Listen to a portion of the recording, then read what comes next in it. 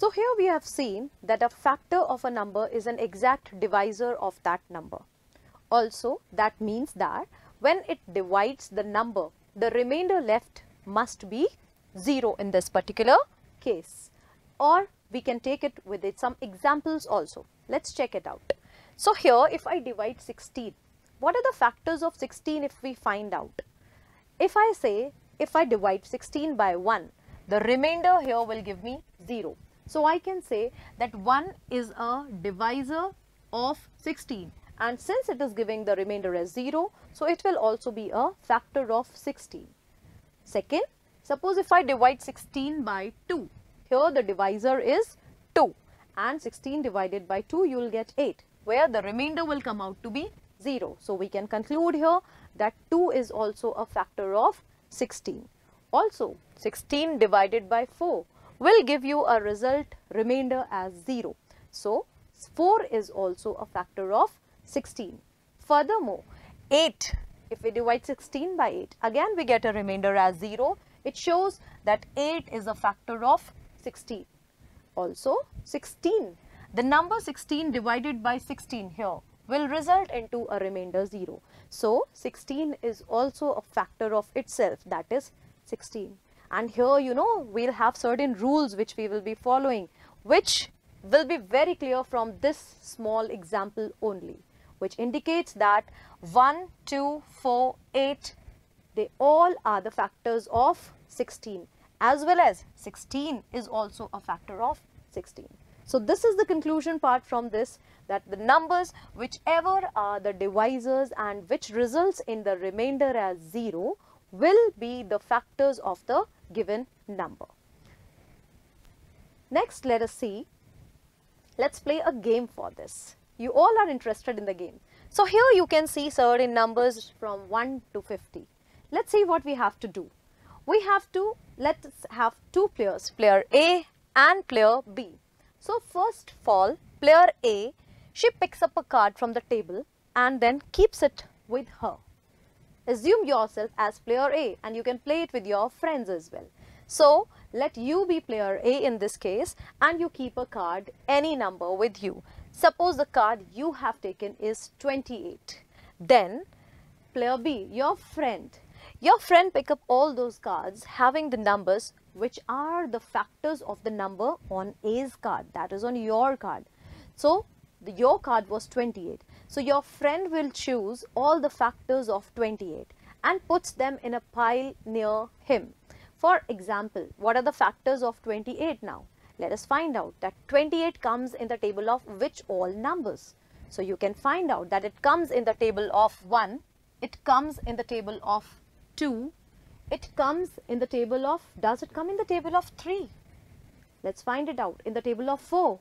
Yes, you say 4 sevens are 28. So it comes in the table of 4 also.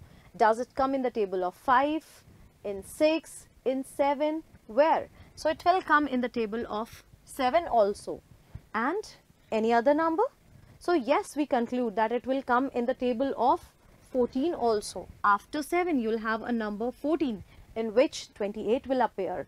After 14, you will find out that 28 is the number in which the number 28 appear.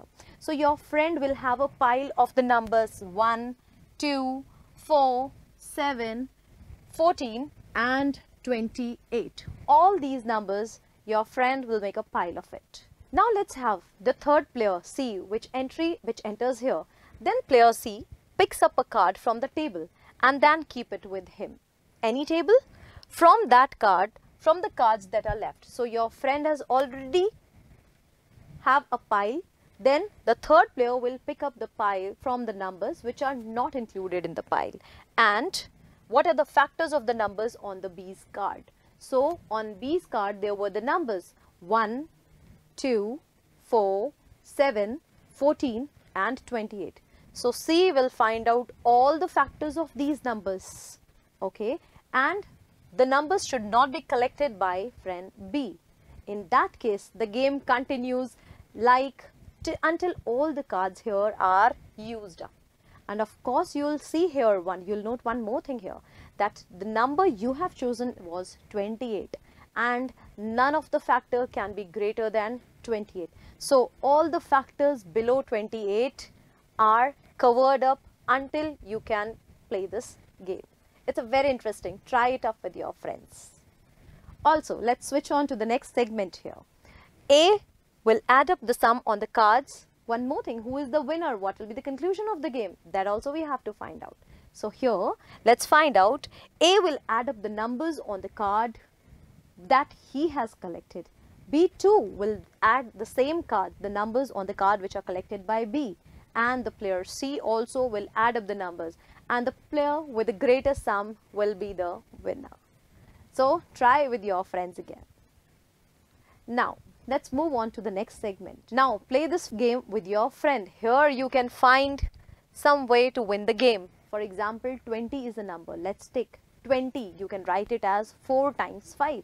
So, you will keep the card with the 4 and card with the number 5 here. So, we say 4 and 5 are the factors of 20. We also say that 20 is a multiple of 4 and 5. These two words, factors and multiples, we'll be using very frequently, and let's have it in detail now. What are the factors and multiples? If I write 24 is a number where I can write it as 2 times 12. Now here we concluded two things, that 2 and 12 are the factors of 24, whereas 24 is a multiple of 2 and 12. Now suppose if I give you a number 3, how can we find the multiples of it? Let us find it out. See, if 3 is written, 2 times 3 is written, 3 times if I write 3, if I write 3 4 times, repetition, also it may be a number of times, let it be 5 times or it may be 6 times or so on. So here you have 3, 6, 9, 12 and 15. So here we can say 3 can be written as 1 times of 3. Also, we can say 3 plus 3 is 6. You know 3 plus 3 here is 6, which indicates that 2 times 3 is also 6.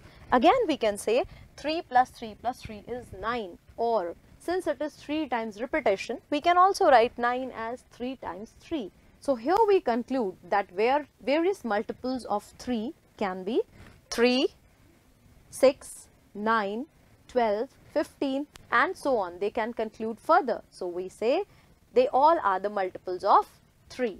Similarly, what are the multiples of 4? You know, you already know the table of 4. So 4, 8, 12, 16, 20, 24 and so on till where? You don't know that because there can be infinite multiples of the number 4. In the same way, we can conclude few points from our discussion. And the point says, like 1 time 1 is 1. We have concluded with the example here. 1 into 6 gives you 6. 1 into 18 also give you 18. That shows what? That 1 is a factor of 1. 1 is also a factor of 6. 1 is also a factor of 18. That means if you multiply 1 by any number, you will get that number, right?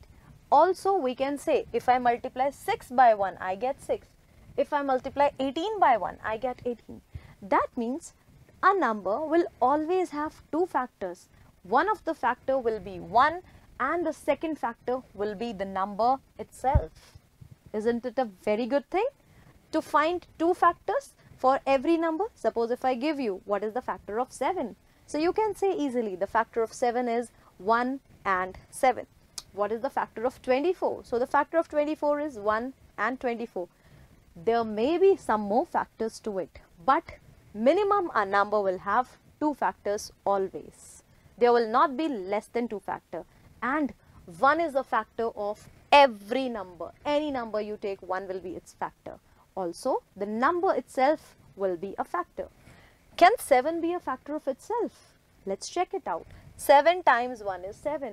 So yes, 7 is a factor of 7. Of course we can say. So every number is a factor of itself, right? You can conclude 1 and the number itself will always be a factor of that particular number. These are very important points. Let's take few more examples. What are the factors of 16? So I can say 16 can be written as, it comes in the table of 1, 2, 4, 8 and 16, as we have seen already in the divisor part. right? When you divide 16 by 1 or by 2 or by 4 or by 8 or by 16, the remainder is 0. So it shows that 16 has a factor 1, 2, 4, 8 and 16.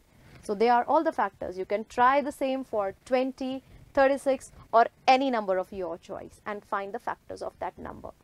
But of course, you conclude that every factor of that number is an exact divisor of that number. What do you mean by this statement now?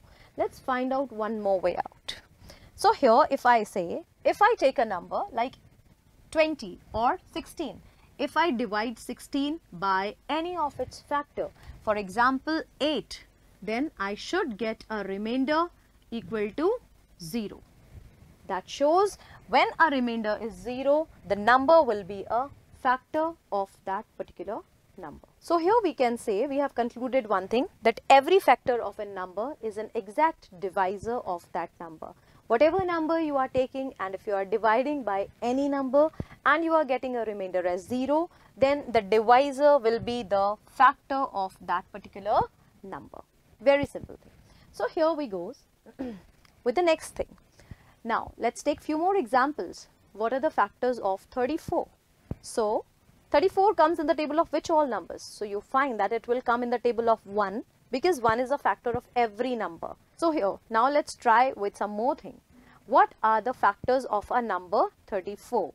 So, if I ask you two factors, very simple answer should be 1 and 34. Two different factors of a number will be number 1 and the number itself. So here directly two numbers are there. Does 34 comes in any other table also?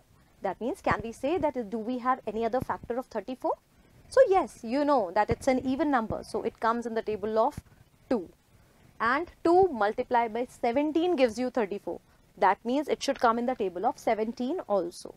So here we can say 1, 2, 17 and 34. They all are the factors of the number 34. Similarly, what is the greatest factor here? We find out that 34 is the greatest factor. And which is the smallest factor? The smallest factor here is 1. So, two conclusions here are the factors other than 34 are 1, 2 and 17. And all these three factors are less than the number itself. Isn't it? Yes. The number 1, the factor 1, 2 and 17 will be smaller than the given number to you.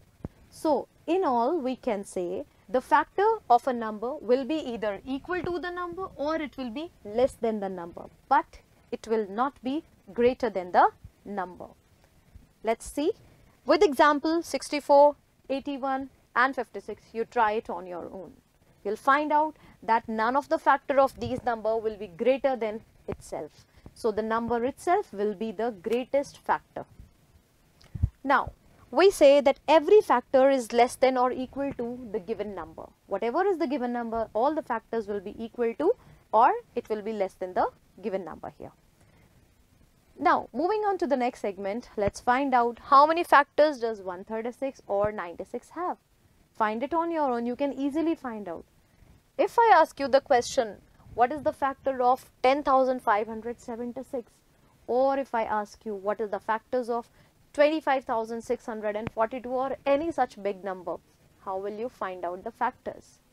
Now, to find out the factors, it seems a bit difficult because we don't know all the numbers in which table these numbers will appear. So here, there is a trick to it and we use a method of prime factorization, which we will also deal in the chapter. But we need to conclude one thing. Number of factors of a given number are finite. We will not say there are many. There is a certain number for it. That shows that there should be either less than the number or it should be a finite number here. Now let us find some more factors of a number. If I give you a number 76, what are the factors or how many factors are there for 76? So just find it out on your own and let me tell you how many factors should be there. So 76 will have 6 factors. What are the factors? Let me tell. So we can write 76 as 1 multiplied by 76. Also we can write 76 as 4 into 19. We can also write it as 2 into 38, right? It can be arranged first and then this way. So in all, how many factors are there? They have 1, 4, 2, 38, 19 and 76. It comes in all these tables. So, we can conclude in this part that there are 6 factors of number 76 and the 6 factors will be 1, 2, 4, 19, 38 and 76. They are all the 6 factors of the number 76. Similarly, you can find out for any such number. Let's proceed now. Every multiple of a number, what about that? It should be greater than or equal to that number. Is it? Let's see, is it true or not? Suppose we take any number. 5. Let me take a number 5. What are the multiples of 5? Multiples of 5 will be 5, 10, we'll have 15, we may have 20. They all are the multiples of 5. That shows, can it be continued further? Yes, we may have 25, 30, 35 and so on. So, how many multiples can a number have? It will have infinite such numbers. So, the number of multiples of a given number is infinite. Where we have done the factors of a number is finite and the multiples of a number will be infinite, right? So, also we can do, is every number a multiple of itself? Yes, if I take a number 5, 5 will come in the table of 5. So, it is a multiple also. Is it a factor also? Yes, 5 is a factor of 5 as well as a multiple of 5. If you take any other number, if you take say 12, so is 12 a factor of 12? Yes, because when we divide 12 by 12, the remainder will be 0. So 12 will be a factor of 12 because a number itself is a factor of itself. And is it a multiple also?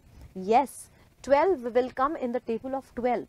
So 12 is a multiple of 12 also.